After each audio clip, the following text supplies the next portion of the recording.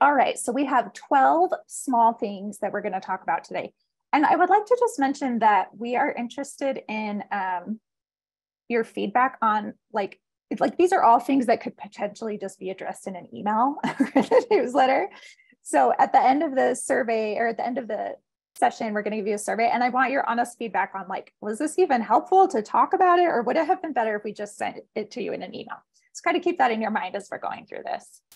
The first thing that I want to talk to you guys about is that we're chunking this into 3 sections. So we've got our data privacy agreements. I'm going to give you a heads up on some of those. We've got legislative updates that we want to give you a heads up on, and some other stuff as well. So starting with data privacy agreements, this is just kind of a refresher. Some of you might know this, but we try to kind of speak to the audience, knowing that some people are new data managers and some people are veterans. So if I'm telling you something you already know, don't try not to feel insulted. We're just wanting to make sure that everyone's on the same page. So data privacy agreements, we usually call them DPAs for short. These are like sort of side contracts that LEAs enter into in addition to like a traditional contract with a vendor. And you almost always, in almost all cases, if you're going to be sharing student data with a third party, you'll almost always need to have a data privacy agreement in place. The only exception to that would be if the current contract of the vendor already contains the provisions required. So, or the other cases when it's a state contract. So we at the state have already kind of included those privacy provisions in our contract. So DPA is a word you'll hear a lot throughout this training. Data privacy agreement. And for those of you who are not familiar, we also have a really powerful tool available to all of you for free, which is called the Student Data Privacy Consortium. So it's a consortium, meaning it's like a group of people kind of, going together for a common cause, but it also acts as like a tool to allow you to enter into data privacy agreements in a more standardized and efficient way. So, let's see, I just saw a question from Angela. Is there a place where LEAs can get the actual contracts that are held by the state? Yeah, that's a really good question. That's something that I've been working on in my time in this position. There's some level of confidentiality that's required of state contracts initially, like before they're signed. I'm wanting to work with some folks here at USBE to see if that confidentiality requirement remains past the time that it's signed, because I do think it would be really good for you guys as LEAs to be able to actually see the contracts that we have in place. I'm speaking for USBE right there. For as far as like UETN, the contracts that they enter into, historically, they've liked to keep those like internal. So I don't know about those, but where USBE enters into contracts, I'm hopeful that we can get those into your hands. But I just need to, yeah, Robert says, file a grandma request. I imagine that should be a non-issue. All right, so again, SDPC is a tool where you can go to originate, meaning sign up for a data privacy agreement for the first time, or you can do what we call like piggybacking off of an existing agreement. So if another district or charter school in the state has entered into a data privacy agreement with a vendor, SDPC has a feature that allows you to go in and sort of say, hey, me too, like I also want to enter into this same agreement with the vendor. That's pretty slick. Okay, so in this section, we're going to be going through, I think, 4 products that we want to make you aware of from the DPA, the Data Privacy Agreement perspective. Okay, the first one is Kids Read Now. So this contract passed, I think, in maybe 2 months ago, maybe a month ago. And this is a program that was kind of required by legislation. And the program sends books home to kids, and specifically they're aiming, I believe, to do this over the summer to try to prevent the slide that sometimes happen in the summer with students kind of like losing some of their literacy skills. This only applies to schools that are Title I schools or schools that are participating in the Partnerships for Student Success Grant Program. So that's not all of you, but it is many of you. And if that's the case, if you are one of those schools, then we wanted to give you a heads up on a few things. Also, I'll just mention that all of these action items that you're going to see on the following slides, all of them are contained in our closing doc that we'll give you at the end. So you don't need to write things down necessarily. We'll also give you access to this slideshow so you can come back and revisit it if you want to. Katie, so if you, oh yes. There is just a question, I believe, about Kids Read Now from Angela. Have they actually executed the contract? KRN is already requesting student data uploads, and I have a call in with them about the DPA and or contract. Oh, yes. Okay. So there's kind of two parts to this contract. One was the USBE part, because we are the ones that are paying for it. But they also, Kids Read Now or KRN, they also need to obtain a DPA with you. And they have originated that. I can't remember, was that with Troy, that Troy did that? John, you might remember Troy Lunt and Iron County did that. We did that about okay, yeah. So someone already originated it. So if you go into SDPC, and we assisted with that process, so we feel good about the language and stuff that's in there. So you can just go piggyback off of that one when you're ready.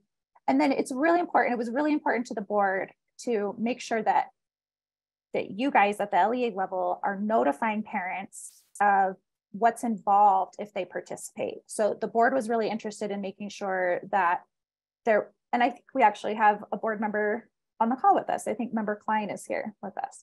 So it was really important to the board that parents are notified not only of the fact that they're going to be receiving books, but also that if they participate, certain data will be shared with the vendor. And so the guidance for LEAs for you guys is to notify parents of what's involved in this, and then also give them instructions on how to opt out if they don't want their data shared, or if they want to opt out for any other reason, like they don't want the books sent or whatever. Okay, so PICA-PAC, this is, I want to be clear that this is not happening for sure. I wanted to just give you a heads up. There is legislation from last year that requires USBE to obtain some kind of social emotional learning curriculum. It's specifically for, let's see, what's the word they use? Sort of like healthy habits or something like that. And then the legislation was to enter into one of these. And then also there's like a research component included. So that is the case for, this is the product that some of the staff at USBE have entered into or are hoping to enter into, but they're taking it to the board next month. So it's possible that the board will decline this contract. So all this is to say, I'm giving you a heads up on this, but it's not necessarily going to happen with this vendor. Ultimately, we will need to have some kind of vendor that does this. What will happen if it passes is there will be 32 LEAs involved, because it's kind of like a research study, I guess you could say. So if you participate, so first of all, if this passes, and second, if you participate, then you'll need to get a DPA with PICA-PAC. And in talking with the vendor, we've told them that we felt that it would be really important that this be not an opt-out, but an opt-in for parents. So they would have to actually like sign and say, yes, I agree to using this before any data could be shared with PICA-PAC and before the students participated. Additionally, there might be a second DPA required with the researchers. So like I say, I want to reiterate, this is not passed yet. It's a maybe. We'll see what happens in board meeting next month.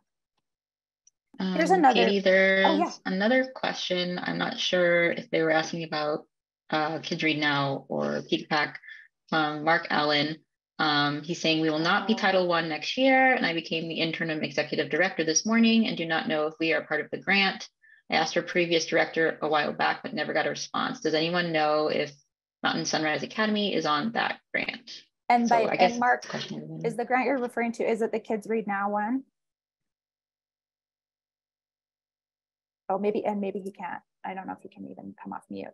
But that's a good question. And Mark, I would say if you could shoot me an email, katie.chalice@schools.utah.gov, And I'll put you in contact with the person who could answer that question for you. Okay, Kara, heads up. I am going to need longer than 10:25, so hopefully that's okay with you. This is another, so Bellwether is another maybe. This is another contract that's going before the board next month. The youth in custody staff, so youth in custody means students that are either that are in the custody of the state, either in like the juvenile justice system, or if they also call it custody, if they are in the care of the state, so like foster kids. So youth in custody has this program that they use in, I think, 25 LEAs. It's called Check and Connect. It's interesting. So they have like mentors that kind of check in with the kids and that kind of thing. And the youth in custody team at USB is wanting to understand like how effective this program is. So they are seeking to contract with a vendor called Bellwether to help them conduct that research.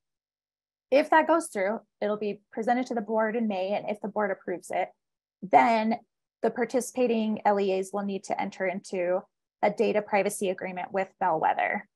The thing is, there's only 25 LEAs that even have a Check and Connect program. So I suspect that the youth in custody team at USBE, that if this passes, that they will be in contact with the youth in custody coordinators at each LEA. But we wanted to give you a heads up on this since you'll likely be involved in obtaining that DPA. And this is also one of those same cases where once one LEA has entered into the agreement, then other people can more easily piggyback off of that.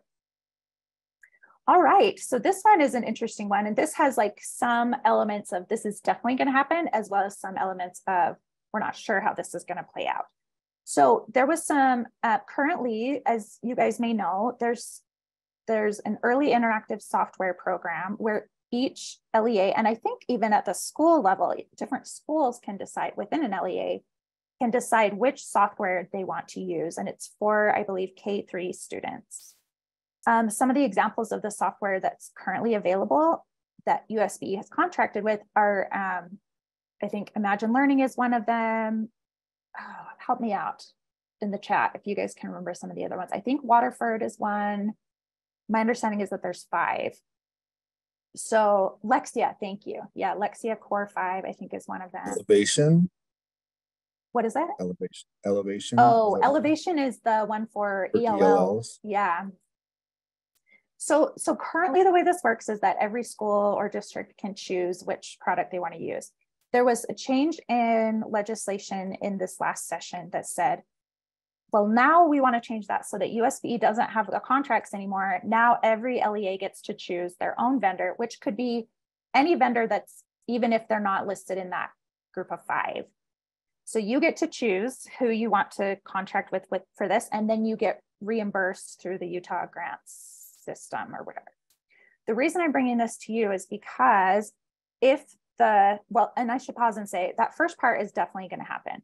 The second part is up for the board to consider, I think next month, which would be how do we, they have to kind of consider like how are these programs evaluated and how does that play out in terms of data sharing? Yes, Stephen, this was the software for K-3 reading.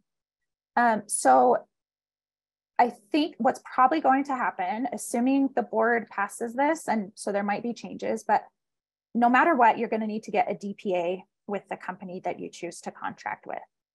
Depending on what the board decides to do with the board rule, it's possible that you might need to make sure that the DPA includes language about providing data to a third-party evaluator. So what this would look like is if you chose to contract with Imagine Learning, for example, Imagine Learning would need to agree to give some of the data to a program evaluator so that they can assess like how effective the program is.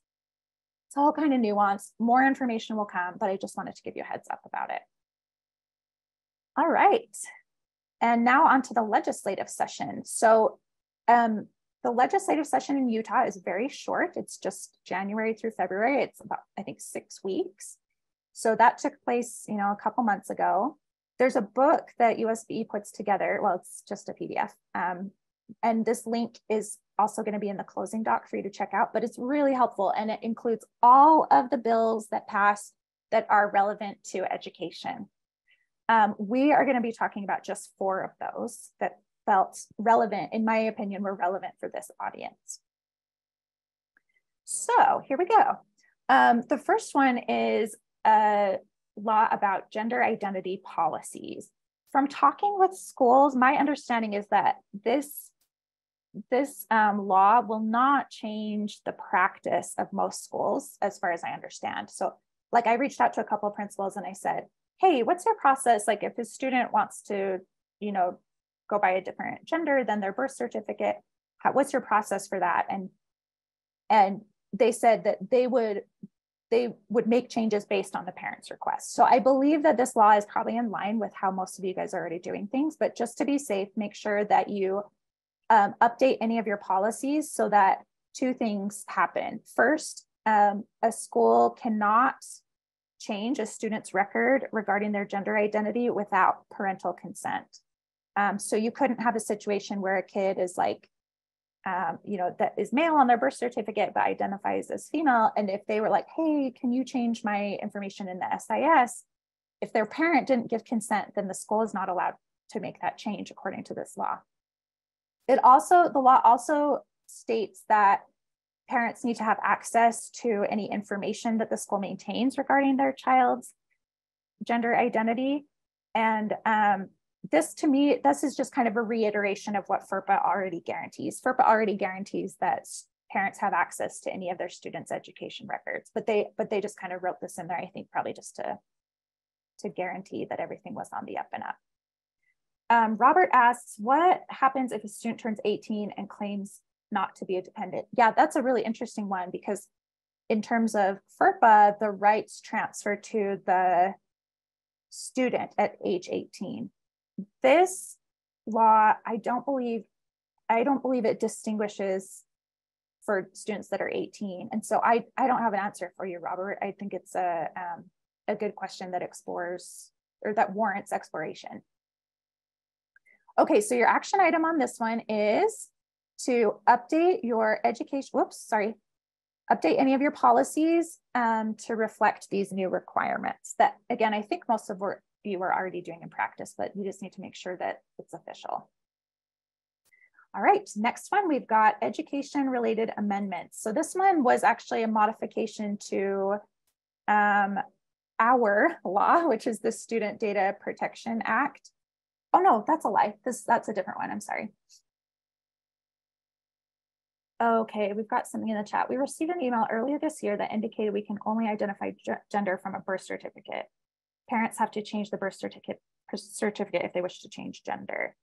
Yes, I think that's true. My understanding is that some student information systems might have 2 fields. One is the sex, which is what's on the birth certificate and has to be what's reflected on the birth certificate. That's the field that USBE collects via UTREX. Yeah, okay, so Logan, thanks for reinforcing that. There, and then in some student information systems, there's also a second field that might be gender identity. I'm not sure, Logan, if you want to tell us what it's called in PowerSchool, like the name of that field.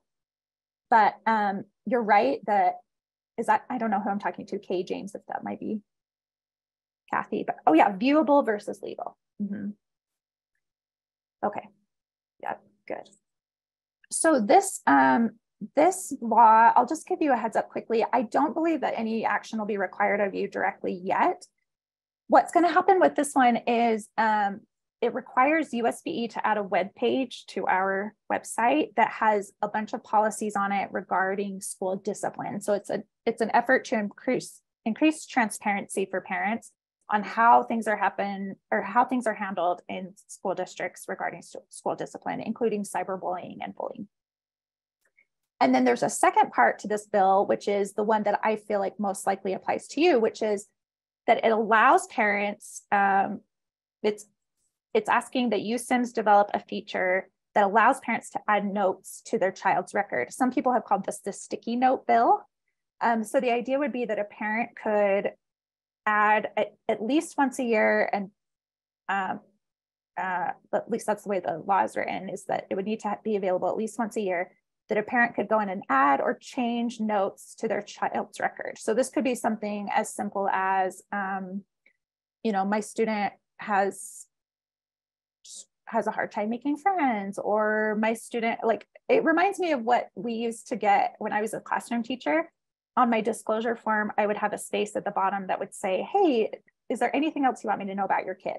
So I see this feature as something similar to that. And I would get anything from like, my student is awesome, you're going to love having her in class, to like, one time I had a parent that was like, my kid is colorblind, so please make sure, I was a science teacher, so he's like, please make sure he doesn't like mix chemicals that will explode.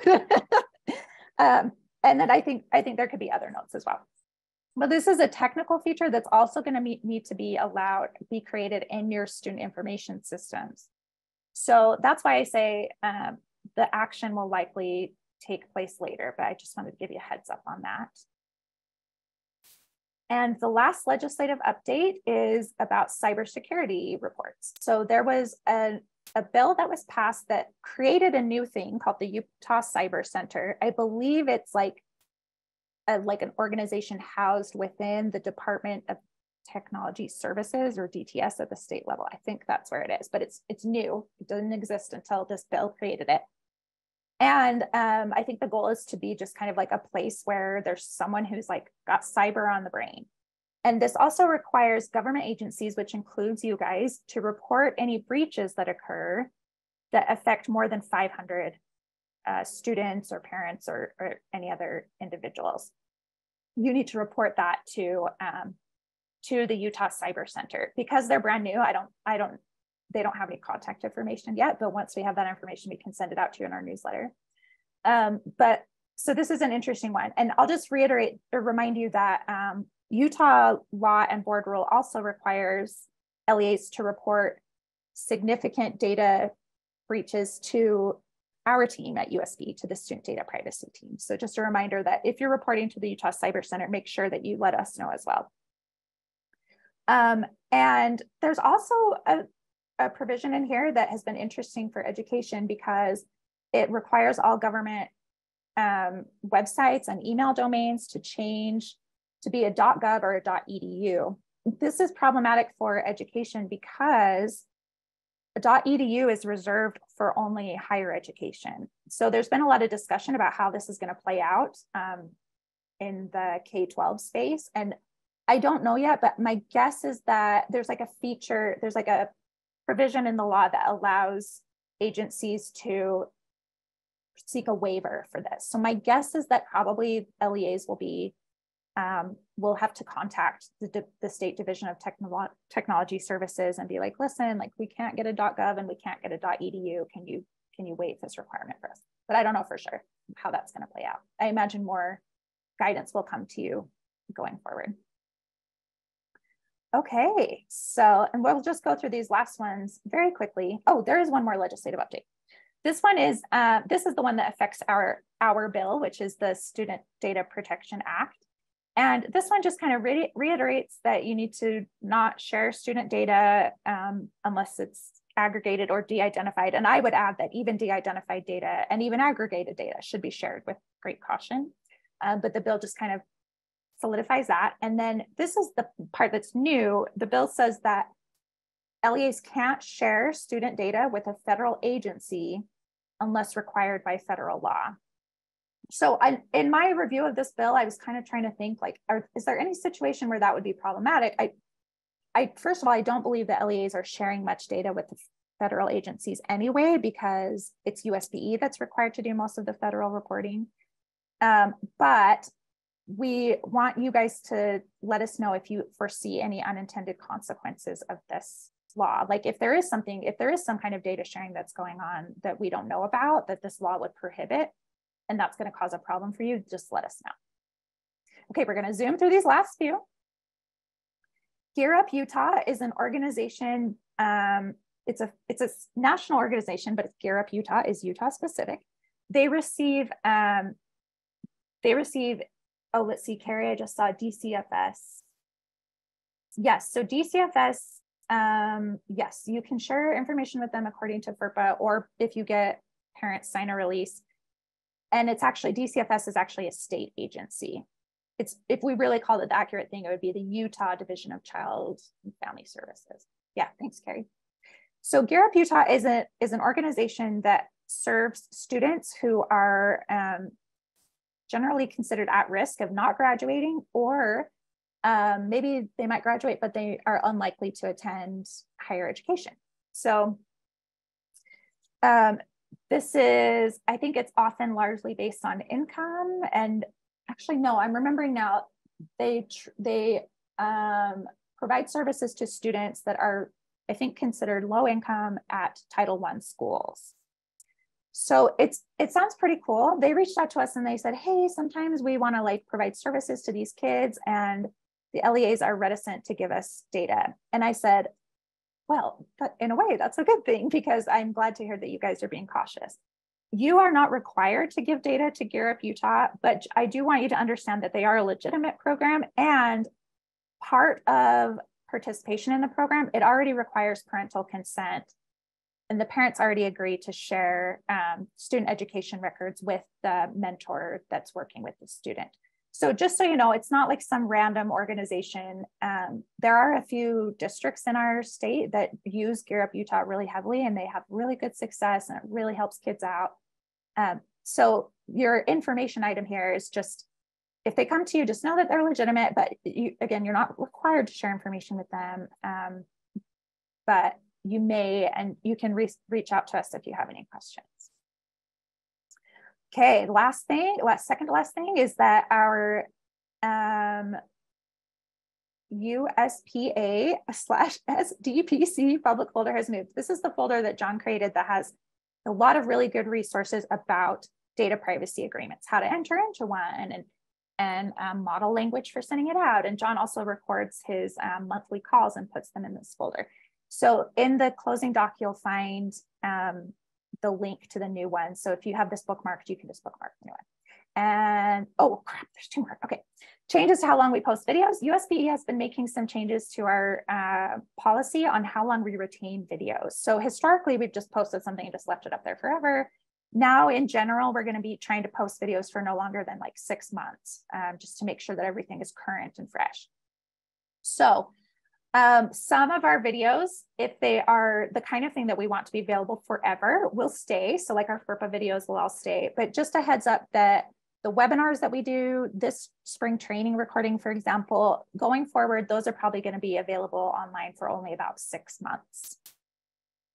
And the very last thing is that if you are a records officer, we are asking you to update your points of contact, and the instructions on this are in the next slide. And just a reminder that these slides will be made available to you via the closing doc at the end of the session. Kara, I'm really sorry. You can still have your full time. So go ahead and take your full 25 minutes, and then I'll take the time that I ate up, and I'll compensate in my session later. I really apologize for that. So we're going to turn it over to Kara. She's with the Commission on Criminal and Juvenile Justice, and I'm really excited for you to hear her presentation that kind of explains the implications and the practicalities of HB 117 from last year.